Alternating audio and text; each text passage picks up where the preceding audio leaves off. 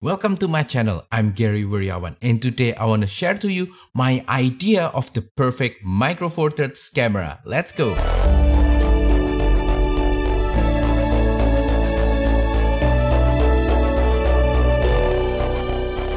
Before we start the video, allow me to say Happy New Year to you all. Thank you always for your support for my channel, and I hope 2023 will be a great year for all of us. So recently I just started making my New Year resolution. As usual, I want to lose a little bit more weight. I want to take more photos, I want to go to more locations, and I want to do this, I want to do that, the usual stuff. But also I came up to a realization as well. I realized that we haven't got the perfect Micro Four Thirds enthusiast camera yet, and I really hope that in 2023 such camera will be available for us. Now I wanna say I am privileged and I'm very grateful because I'm able to own and try so many different Micro Four Thirds cameras, and because of this particular experience I can now have an idea of my version of the perfect Micro Four Thirds enthusiast camera. In these last few months and years, there's lots of new Micro Four Thirds cameras. We now have the OM system, OM1, OM5, and then there's also Panasonic GH6, there's also the GH5 Mark II, G95, G100. I'm really sure all of these cameras are really great. I think they're really nice Micro Four Thirds cameras. However, I don't think they are my version of the perfect Micro Four Thirds camera. Some of them might have advanced photo features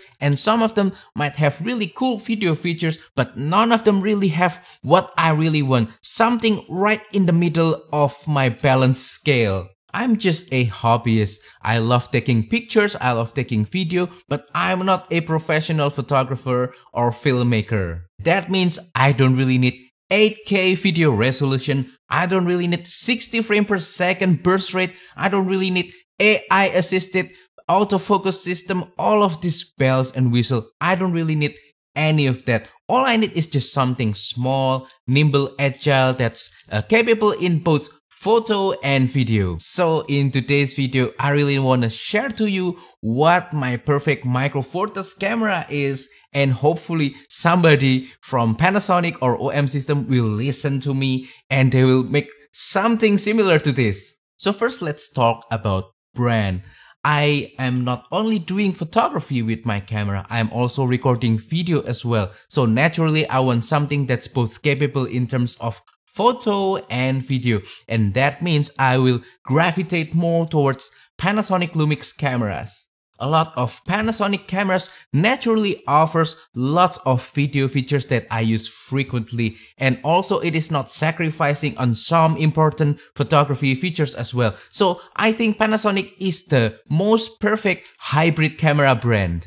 Olympus or OM system is also a good brand. They focus more in terms of photography, but lately I know that they are not slouching in the video department as well. So I can still consider OM system as well.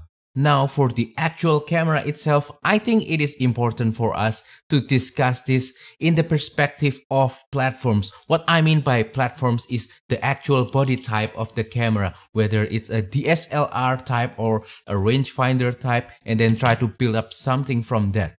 And in terms of Panasonic cameras, there are so many different kinds of platforms. There's the GH line of cameras, and then there's also the G lines of cameras, as well as the GX lines of cameras. All of these different platforms, I think they are really nice platforms for what we're going to visualize right here. I actually have some G and GX cameras. So I have the Panasonic G85 that's currently recording this video right now, and then this old Panasonic GX8 that I really love so much for still photography, and I also have this recent purchase, the GX85. All of these cameras, they're really nice. I think they're almost perfect in one way or another, but they're not totally perfect.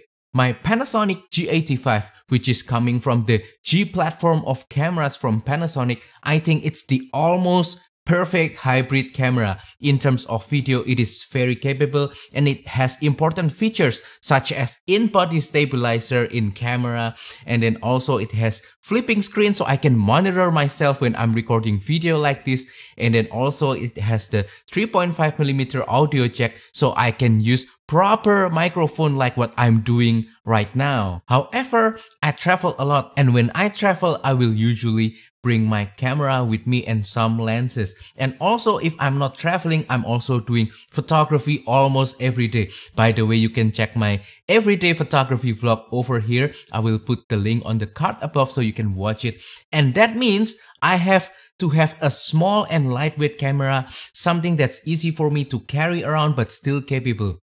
The G85 is a really capable camera. The features inside the G85 is perfect for me. However, it is barely small, it is barely lightweight, so it's not the perfect camera for me because of the size and the weight. Next, my Panasonic GX8, which is coming from the GX platform of cameras from Panasonic. This is one of my most favorite micro four thirds camera ever. It has lots of features, important features such as weather sealing, and then also it has this flipping screen, and although it doesn't feature a 3.5mm audio jack, it has 2.5mm audio jack right here, so I can use adapter and I can still have great audio quality when I'm recording video. However, the problem with the GX8 is that it's a little bit heavy, and also there's no proper in-body stabilizer for video. This has in-body stabilizer, but it only works for still picture. So yeah, this is almost perfect, but not totally perfect. And then there's my Panasonic GX85. Again, this is from the GX platform. This is really small. This is really lightweight. It's easy to travel with, and I can just put it inside a small sling bag and just use it for everyday photography if I'm not traveling. So the size and weight is perfect. And also it has great in-body stabilizer that works for both still photography and for video. However, the problem with the GX85 is that it doesn't have 3.5mm audio input, so if I'm recording video and I need audio, I cannot plug it directly to the camera. I have to use some sort of external recorder. And also it doesn't have flipping screen, so I cannot really monitor myself when I'm vlogging. I mean, the screen right here is articulating, but it's not totally flipping, so I can see myself. So that's a problem, and that makes the GX85 not my perfect camera. So I hope you see where I'm going with this right now. What I really want is just to combine all of these cameras together into one single perfect camera. So what I need is something small, something light that works really well in terms of both photography and video without skimping on the basic features, that also has in-body stabilizer, 3.5mm audio jack, and flipping screen. And that will be my perfect camera. Now that you've already understand my requirements for the perfect camera, now let's start to talk about the potential candidates for the perfect camera. First, let's talk about the possibility of G100 Mark II. The G100 is really an interesting camera, and I really think it is very close to my version of perfect camera. It is small, it is lightweight, which is really important for me for travel photography and video. It has flipping screen, it has audio input, it is just almost perfect.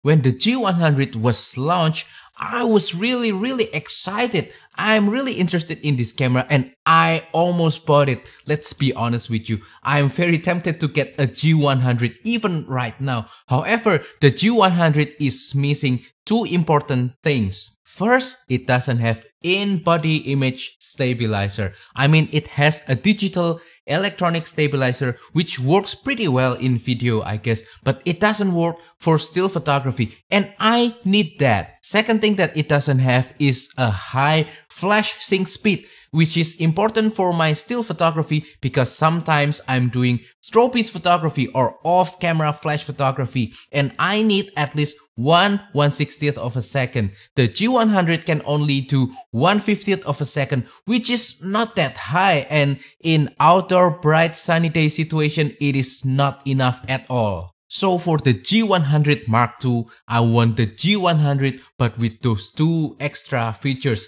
The real in-body stabilizer, not just a digital one, and also a higher flash sync speed for off-camera flash photography like what I'm doing. So if the G100 Mark II comes out with those two features without sacrificing any of the other, it will be my perfect camera. Next, another potential candidate for my perfect camera could be the GX9 Mark II. I always have a sweet spot in my heart for the GX lines of cameras from Panasonic. I have the GX7, I have the GX8, I have the GX85, and even though I don't have the GX9, I really think it is also a nice camera, and if I don't have the GX85 right now, I could be having the GX9 as well. So yeah, all of these GX cameras, I really think they are very close to my perfect camera. So now for a moment, let's pretend this is a GX9. And while I think GX9 is perfect, it is still missing a few key important features. As I mentioned before, it doesn't have 3.5mm audio jack for proper microphone, and also it doesn't have flipping articulating screen so that I can monitor myself when I'm vlogging or recording video like this. So if Panasonic decides to make a GX9 Mark II, please just use the GX9 and then just add those two extra features without sacrificing the other features that's already there. Then it will be one of the candidates of my perfect camera. So yeah, the candidates for my perfect camera, there are two. First is the G100 Mark II, basically a G100 with a real in-body stabilizer and a better, higher flashing speed, or a GX9 Mark II, a GX9 with a 3.5mm audio jack and a tilting flipping screen. I really hope that Panasonic or whoever will listen to me and make this version of the perfect Micro Four Thirds camera for me. I really wish they're making it in 2023, and when they make it, I will surely buy this camera because that is my vision of the perfect Micro Four Thirds enthusiast camera. As of right now, I will be happy to stay with my GX85, GX8 and the Panasonic G85 as well. I will keep using them because although they are not my totally perfect enthusiast camera, they are still great in so many ways. So I'm still grateful for them and I will keep using them as long as I can. And that wraps up today's video. So that is all for today's video. I hope that today's video is entertaining for you and useful for you as well. And please comment down below, what is your version of the perfect Micro Four Thirds camera or whatever camera format that you are using. Please comment down below and share with us, and I'll be happy to read all of your comments. And also if you have any question about today's video, please feel free to comment down below as well and I will try to answer them. Also don't forget to support my channel by liking this video, sharing this video and subscribing to my channel down below. Thank you and see you on the next video. Goodbye.